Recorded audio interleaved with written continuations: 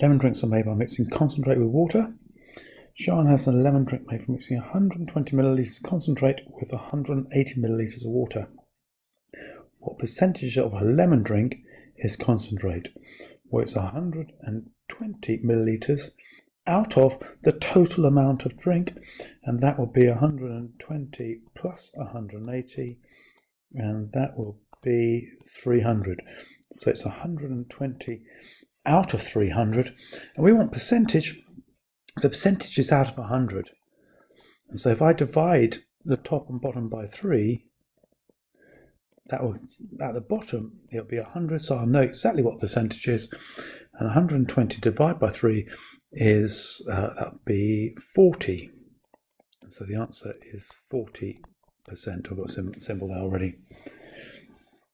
Sophia has a lemon drink made by mixing 70 millilitres with 180, and Tommy has something else. Who's the stronger drink? Okay, so Sophia, again, put a few little words down so we know who we're dealing with.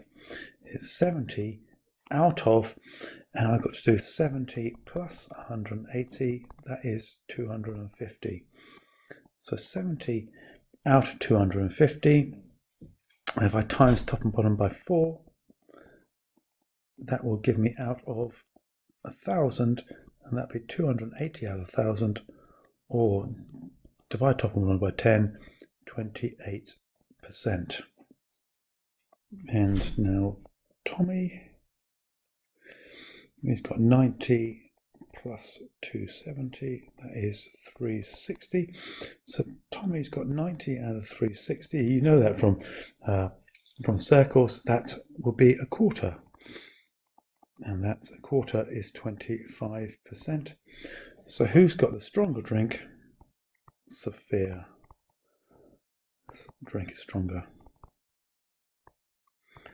And that is number 7 done.